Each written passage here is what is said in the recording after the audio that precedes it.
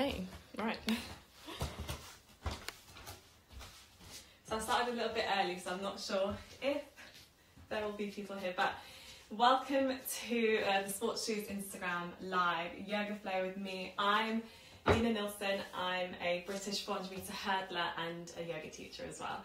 And I'll be taking you through a yoga for runners flow, I like to call it, which is basically just a series of poses designed to kind of help release some of the tightness that you might be feeling as a runner, and also to kind of release some of that fascial tension that we get surrounding the muscles as well, which is the main kind of motive or reason for why I do yoga. So just to talk you through the flow really quickly, it's just going to be 25 minutes. It should be nice and simple. I'll try to explain the poses as much as I can, and it will be designed to kind of work on the elements and kind of niggles that we get as runners. So things like working on the posterior chain, working on the hips and the hamstrings, which is, you know, one of the main areas that can get tight as we're running. And hopefully you can take some of these poses with you to kind of try at home and work on your own home practice.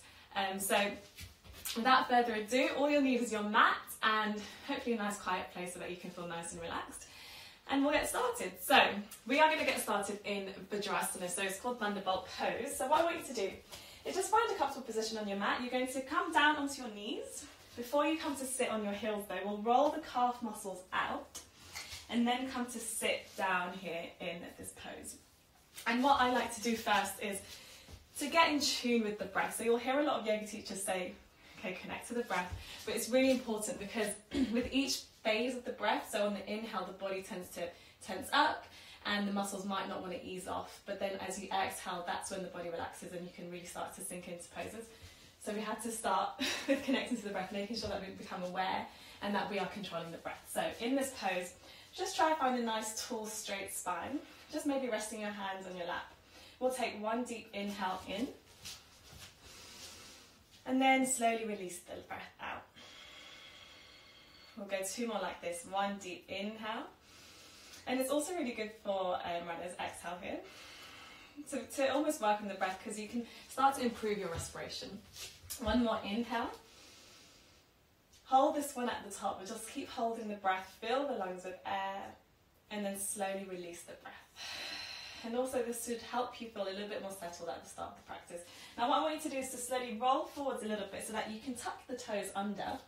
We're going to stretch the bottom of our feet. So as runners, you must know this, the plantar fascia gets super, super tight when you're running a lot, especially now if we're running more on the road as opposed to the track.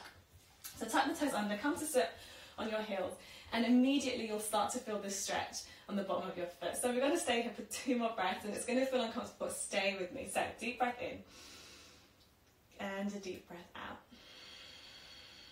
One more. We're almost there. Inhale deeply. And then as you exhale, slowly roll forwards and then maybe just shake the feet out just to kind of release that stretch that we just did. Nice work. This time we're going to come down, back onto the heels, and you're going to press with your fingertips into the mat. Use your core muscles. As you inhale, we're going to almost push the mat down to roll back and lift the knees off of the mat. Now this one you'll feel on the top of the ankle, the top of the foot. So we're working just almost releasing that kind of ankle joint. Exhale here, keep holding, almost try to lift the knees as high as they can go. One more inhale. And then as you exhale, just release the knees down and again, shake the feet out. We're going to roll ourselves over to tabletop anyway. So once you're rolled out here, and you've given the feet a little bit of a shake, we're going to walk the knees out to about hips distance apart. And then come to place your palms down, make sure they're underneath your shoulders, so you've got correct alignment here. We're in tabletop position. Now I like to kind of release the spine first, because if you can release kind of all the tension in the back, any other pose that you'll do should feel a little bit easier. So as we inhale, we're going to drop the belly, we'll drop the spine, squeeze the shoulder blades together and start to look up. This is cow pose. As you exhale, we're going to push the floor away and drop the head down. Maybe shake yes and shake no, just to release the neck a little bit. One more inhale, drop the belly, drop the spine, look up. Exhale, rounding, almost pushing the floor away with the hands. And then the head drops last. Make sure the head is nice and relaxed. One more like this. Inhale, rolling through cow. And exhale, rounding the spine, pushing the floor away. Nice work. As you inhale, we're going to come back to find this neutral spine, so nice and straight. This time, as we exhale, we're going to walk the hands out. So we're just opening out the shoulders, which is another thing that could become tight from running. Try to walk the hands out as far as they can. Make sure to keep the hips where they are. So we're almost dropping the chest, trying to get the chest as close to the mat as we can. If you can, and you can tap your elbows onto the mat, maybe bend to bring the palms together, bend the elbows. And then this is more of a shoulder stretch on the front of the shoulders. So holding here for an inhale, and then a slow exhale. Nice. As you next inhale, we're just going to walk ourselves back towards our tabletop position. And this time, as we exhale, we're just going to walk the feet out and find ourselves in a high plank position. So once you're here, I want you to tuck the tailbone under. So with a lot of my yoga flows designed for runners, kind of what I would deliver to runners, I always make sure that we work a little bit of the core, because it's really, really important for that hip alignment, to find that neutral pelvis, to have a strong core. So we're going to stay here for one more inhale and a slow exhale. One more inhale. Good. And as you exhale, we're going to drop the knees down, untuck the toes, and then drop the chest all the way down to the mat.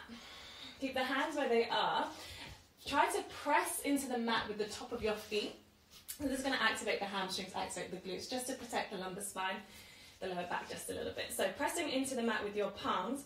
As you inhale, I want you to scoop the chest, just the chest, up. The elbows might still be bent here. So now we're in cobra. So this one's really designed to stretch the front of your body, so the core, the lower part of your core as well. So you shouldn't really be feeling too much of an impingement in the lower back. If you are, just drop yourself down a little bit and try to shine the chest forwards. So hold here for an inhale. And as you exhale, we're going to just push the bum back into tabletop to flex the feet, and then slowly lift the tailbone up into downward facing dog. So the first one of the practice, I always make it a little bit dynamic. So come up high onto the toes, and then as you exhale, we'll pedal out the feet. So the left heel drops, the right heel drops. Maybe you start to drop the hips down. And whenever I give downward facing dog to athletes and to runners, I always say that it's best to probably bend the knees once you find a stable downward facing dog. We've got tight hamstrings, tight shoulders, and this is actually quite a difficult pose for us runners to get into. So I always say it's best if you bend the knees so that you can have a straight back, and almost pushing your chest to kind of move towards your knees. And then that's better than having these dead straight legs and the heels rooted down, because it can become quite painful. So we're going to hold here for an inhale and slow exhale. Press into all 10 fingertips. It will help to kind of protect the wrists. One more inhale. And as you exhale, we're going to come up high onto the toes, and then take 10 really small steps, so inchworming yourself towards your hands. Once you get here, we're going to soften the knees, so find a nice bend in the knees, and then you're just going to forward fold. Now when I say a forward fold for us runners as well, most likely our knees are going to be bent. It's super painful for the hamstrings.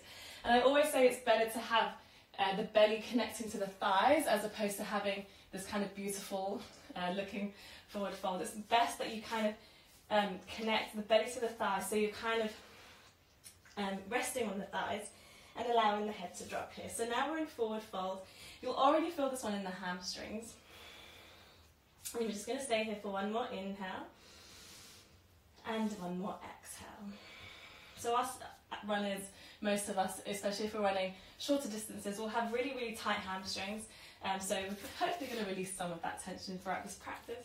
So as you next inhale, I want you to start to straighten the legs now. Your chest will lift most likely.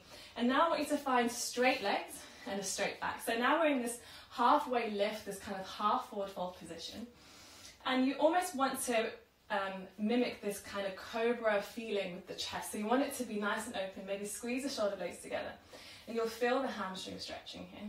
We'll hold for an inhale and a slow exhale. Slowly and gently, I want you to start to just soften the knees a little bit, so that you can pistol grip. When I say that, it's index and middle finger, almost like a gun pistol, your big toes. So you're going to pistol grip the big toes here. Now we're going to work on kind of flossing the hamstrings here. So I want you to bend into the left leg. So the left knee is going to be bent. The right leg is hopefully going to be nice and straight. So letting go of the right big toe. As you next inhale, I want you to swing this right hand up to the ceiling. Your gaze will follow the thumbs, and you'll immediately feel this kind of neural stretch down the back of the right hamstring. So we're just kind of clearing some of these neural pathways. A lot of the time when we feel hamstring tension, it's sometimes through the nerves as opposed to the muscles. So it's always good to clear everything. Holding here. As you exhale, we're going to swing that right hand down, and we're just going to switch sides. So pistol grip the right big toe, let go of the left, bend into the right leg. And then when you're ready, as you inhale, we're going to swing the left hand up to the ceiling, gazing at the thumb. Once we get there, hold for an inhale and an exhale. As you next inhale, we're going to swing that left hand back and then come back into this halfway lift, and maybe see if it feels a little bit easier. Maybe starting to reach the fingertips down towards the mat, but still keeping that straight back in the straight legs. As you exhale, we're going to bend the knees to plant the palms down, and you're going to take one huge step back with the right foot. And once you're there, drop the right knee and relax the right foot. Now, before we get into this hip flexor stretch, just want you to check the alignment. So make sure that the left knee has a nice 90-degree angle. It's always important to check alignment when we go into these poses, especially as runners. And make sure your knee isn't overshooting the big toe. So you want it to be, your chin is almost perpendicular to the mat. Good. As we next inhale, we're going to just almost sink into the hips here to lift the chest and the head up. So you can either stay here, if this is enough of a hip flexor stretch, just stay here. Or if you want to maybe deepen it, maybe start to lift the hands up towards the ceiling, and you'll feel the right hip flexor really stretching. So again, with us runners, our hip flexors are most likely always tight. We're using them a lot, especially if you're running shorter distances. So it's always good to kind of release some of these stretches, these muscles. Holding one more inhale. As you exhale, we're just going to bring both hands down inside of this left foot. So once you're here, you might need to heel toe the left foot out slightly just to create space. Then as you inhale, you're going to flex the right foot, lift the right knee off of the mat. And then as you exhale, the left hand is going to swing up to the ceiling. The gaze will follow the thumb. Revolved crescent lunge. This one you'll feel in the left glutes. We're kind of stretching them laterally. So we're kind of targeting these lateral rotators on the side of our glutes, which we use a lot as runners and could become quite tight. Holding for an inhale. And then as you exhale, swing that left hand back down inside of the left foot, drop the right knee, and relax the right foot. As you next inhale, just maybe lifting the chest up slightly. We're just going to create space before we find this next intense hip stretch. As you exhale, try see if you can come down to the right forearm. Already you'll feel this stretch, maybe through the right hip flexor, maybe through the outside of the left hip. Maybe if it feels good, you come down to the left forearm as well to find this full lizard pose. Now this is an intense hip stretch, so if you're down in both forearms and it doesn't feel good, maybe just come up onto one palm, maybe come up onto two palms. Just playing around, making sure that this feels comfortable for you. With yoga, it's not really the goal to kind of make yourself feel uncomfortable. You always just move to how your body wants to move. So in lizard pose, we hold for an inhale and take a slow exhale. Nice work. As you next inhale, just slowly and gently coming up to both palms if you're not already there. And then we're just going to heel toe this left foot in between the palms. So bring it back to the center of the mat. As you next As you next inhale, we're going to lift the back knee off of the mat and then turn the foot so it's facing 90 degrees. The arch of the foot will be parallel to the top of your mat. Exhale here, just give yourselves a little second. As you inhale, I want you to look up, lift the chest forwards, kind of that cobra action with the chest. Then as we exhale, we're going to slowly start to straighten this front leg, just a little bit, and finding ourselves in this kind of pyramid pose. So with the pyramid pose, there's an intense stretch for the belly of the hamstring, so releasing some of that hamstring tension. Now the knee doesn't have to be dead straight here, you can have a little bit of a micro bend. But if your leg is nice and dead straight, maybe see if you can lift the toes off of that left foot and you'll feel this stretch in the calves as well. So holding here for one inhale and a slow exhale. We'll go one more. So I tend to hold some of the major poses for about a few breaths. It takes the body a while to kind of let go and kind of relax into these stretches. So it's always nice, especially with these intense ones, to kind of just hold it here for a little bit and let the body kind of get comfortable in it. Nice. As you next inhale, maybe start to look forwards, and then slowly and gently swing that back foot, so the right foot forwards to meet the left, and we're going to come back into this halfway lift. So maybe see if you can start to notice a little bit of a difference between the right and the left hamstring. Maybe see if you can start to root the fingertips down towards the mat. We're going to go through the other side. So as you next exhale, big, huge step back with the left foot this time. Once you're there, drop the left knee and relax the back foot. Good. As you next inhale, you're going to sink into the hips to allow the chest to rise. And you're going to look forwards. If you want to and you want to deepen this stretch, maybe lift the arms up as well. So low lunge. Holding here for an inhale and a slow exhale. Good. As you next inhale, we're going to drop both hands, if they're up, inside of that right leg. And then slowly heel toe maybe the right foot out, just to create a little bit of space. Now, if it feels good, we're going to exhale, come down to the left forearm first. So this half lizard pose. Now, for a lot of us, this left side is usually a little bit more tight than the right side, so just take your time with this side. This might already be a good stretch for the left hip flexor, but if not, maybe come down to the right forearm as well. I'm going to stay on just one forearm because my left hip flexor is super, super tight. And we're just going to stay here for one inhale and one exhale. This pose also can target some of these external rotators on the outside of the other leg that's not being stretched here. And for a lot of us athletes, I know a lot of athletes and runners can suffer from sciatica, and a lot of the time it's a different kind of sciatica than what you get from like a slip disc. It's caused by hypertonic piriformis, big word, which can press onto that sciatic nerve and kind of give you this shooting pain down the leg. So this kind of pose is great for releasing some of that tension.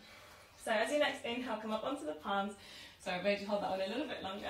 And then heel toe, come onto the palms. As you next inhale, we're going to lift the back knee off of the mat and then twist the back foot to face 90 degrees. So the arch of the foot is parallel to the top of the mat. As you next inhale, we're going to swing the, oh my god, I've lost it. Bring that back foot to face forwards again. I'm so sorry, I've just jumped ahead of the flow here. As you next inhale, you're going to swing the right hand up to the ceiling. We forgot about this one on this side. And again, you're going to stretch the external rotators here on the right side. So, sorry if I confused you, I confused myself there. Holding here for an inhale. Now as you exhale, you're going to bring that right hand back down and then twist the foot to face 90 degrees. The arch of the foot will be parallel to the top. And then slowly frame the front ankle with both hands. Slowly and gently, as you inhale, you're going to lift the chest to look up. So this is to find length through the spine. And then as you exhale, you're going to start to straighten the front leg, finding this pyramid pose here on this side. So again, an intense hamstring stretch.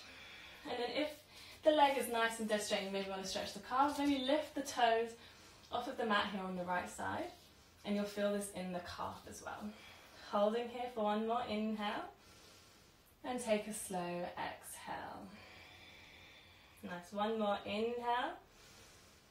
And an exhale. Good. As you next inhale, I just want you to bend into this front leg slightly. This is to allow both palms to plant down. You're going to swing the right foot back to meet the left. And we're just going to start to reset the body through a little vinyasa. So as you exhale, we're going to drop the knees down, relax the feet, and then drop the chest down. This time as you inhale, keep the hands where they are. Lift to bring the chest up. Maybe if you want to, you can lift the hips and the knees as well into upward facing. And then as you exhale, tailbone lifts, find downward facing dog. So now, compared to the first downward facing dog of the practice, maybe see if you can just straighten the legs a little bit. It's still okay if there's a micro bend. And start to gaze towards the belly button. Hold for an inhale. And take a slow exhale. Good. As you next inhale, I want you to slowly bend the knees, look forwards. We'll take one huge step with the right foot, and then the left. Come into the halfway lift that we found, so that straight leg straight back. And then as you exhale, we're going to just forward fold again, bring belly to the thigh, drop the head down. Good. As you next inhale, we're just going to start to bend the knees to bring the bum down. Maybe lift the heels here, and then slowly and gently bring yourself to seated on your mat. Maybe give the legs a little bit of a shake, maybe sway them side to side. Now, so with a lot of my practices, especially the ones that I deliver to athletes, I always make sure to add a little bit of core work. It's so important that we've got a strong core as runners. It's just to kind of help to align the hips. So a lot of the time when we get tired as runners, we tend to arch the back, lean back, and then have this huge kind of hyperextension through the spine. And that can lead to lower back pain. So it's always important to kind of use some core work to just realign the hips. And then also I'll do bridge pose afterwards, which will help you kind of find that alignment that you want from the hips. So make sure that you're rooted down with the sit bones, so maybe move the glute muscles out a little bit. And then as you inhale, we're going to lift one foot off of the mat, then the other, finding boat pose. So with boat pose, your hands and palms are facing the ceiling, and you're almost, again, shining the chest forward. So holding here for an inhale, and a slow exhale. Maybe lifting the arms up slightly, just to make it a little bit harder. One more inhale. And then as you exhale, we're slowly going to start to lower the torso down. Keep lowering, keep lowering. Once you get to the mat, the shoulders and the feet will hover for 1 second. Take an inhale. And then as you exhale, release yourself down into the mat. Squeeze the knees into the chest just to give the core a little bit of a rest. And then slowly and gently, just come to plant the feet down into the mat here. So this is the one where I love to do this one. I do it for my warm-up before I go to the track. Is to kind of allow you to feel what it's like for the correct kind of tilt of the pelvis. So what I want you to do is to almost try to tuck the pelvis under, so pressing the lower back into the mat so the belly button kind of pushes down towards the spine. And then as you inhale, we're going to lift the hips, lift the bum off the mat, finding bridge pose. So this one we're really engaging the glutes, engaging the hamstrings. And almost imagine as if there's a piece of paper underneath your feet and you're trying to rip that paper apart. That's when you'll really start to feel the glutes working. So holding here for an inhale. Try not to arch the back in this one. Make sure to tuck the pelvis under. One more big breath in. And a big belly breath out. Slowly release yourself down to the mat. Make sure the lower back hits first before the hips. Good. And then squeeze the knees into the chest. We're just going to stretch the outside of the hips first before we start to relax. So slowly and gently, just plant the left foot down into the mat. Keep hold of the right knee. Then what I want you to do is we're going to externally rotate this leg. So kind of twisting the thigh to bring the shin to parallel to the top of your mat. Then you're going to plant the right foot just under the knee here on the left side. We're going to thread the needle through, so right hand comes through this gap. And then you're going to grab hold of the back of the thigh or the back of the shin and interlace your fingers for a good grip.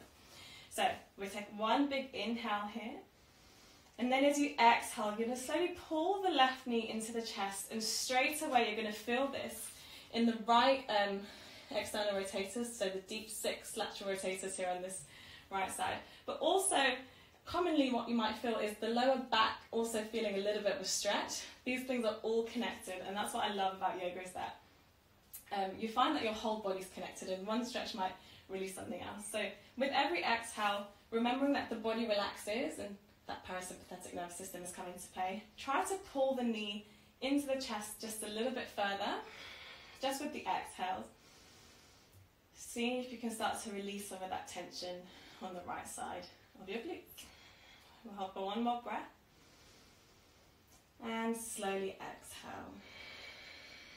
Good. On your next inhale, slowly release the left foot down to the mat, and then release the right foot down. Maybe give a quick shake here. We'll go through the other side. So squeeze the left knee into the chest first, and then start to externally rotate the thigh to bring the left foot onto just below the knee here on the right side. Thread the needle, grab hold of the back of the thigh or the shin. Maybe try to push the knee away just to kind of create a little bit of space. And then as you next exhale, we'll slowly pull the knee into the chest, and again you'll feel this on the outside of the left glute. For me, this left side is always super tight. I used to have sciatica here on the left side, and always try to make sure this piriformis is stretched out, but for some reason it always comes back to this kind of natural level of tightness. So remember, with every exhale, just try to pull the knee just a little bit further into the chest with each round. One more breath. And a slow exhale. And then as you next inhale, we're slowly going to release the right foot down first, then release the left. Maybe give a quick shake here before you then start to extend the legs out. Try to get the heels to meet the corners of your mat. Maybe final adjustments. We're going to come into my favourite pose, which is Shavasana, which means just lying down here doing nothing. So we'll take one deep inhale here. Hold the breath at the top. I make everyone do this because you want to feel this body tensing up. So keep holding the breath, keep holding. And then slowly let the breath go. And you'll feel yourself, to use a yoga teacher term, melt into the mat and just start to relax here. So I always put this at the end of my practice, and I say don't skip it. Please don't skip Shavasana, because it's so important just to kind of let the body know that we've stopped moving and that it can start to relax. So just stay here for 5 breaths in your own time. Just take 5 big breaths. And you'll start to feel this relaxation. And the reason that we do Shavasana is it's when you can really start to feel this parasympathetic nervous system start to kick in. So that's a big word. So the parasympathetic nervous system is responsible for our rest and digest phase. So I always say that you don't find the recovery benefits of yoga until you do Shavasana, because we're moving the muscles around, we're moving the connective tissue, we're moving ligaments and tendons and muscles and the fascia, but if we don't let our bodies know that, okay, they're done moving, we kind of get stuck in this kind of mode of stress. So when we're moving all of these connective tissues, it's actually a form of stress for the body, a form of physical stress, and we kind of have to let the body know that actually we're done. And then it will start to remove all the toxins that we've kind of released from this movement, and it will start to activate this lymphatic drainage. Big words. But especially as athletes, we've got a lot of toxins. When we do kind of lactic acid runs, all the byproducts of that breakdown of lactic acid still kind of remains in the blood. So it's always good to kind of kick that lymphatic drainage into play and just let the body release and flush out all these toxins. So we've probably stayed here for 5 breaths. So if you want to, you can start to come out of Shavasana and just kind of, just move the body around. Make sure to observe how it's feeling. And always, if you finish your yoga practice, make sure to drink loads of water. Again, as I said, that lymphatic drainage system is working, so we need to help the body flush that out. So always drink loads of water. I'm sure as runners you're probably already doing that, so I don't need to remind you. And thank you so much for flowing with me.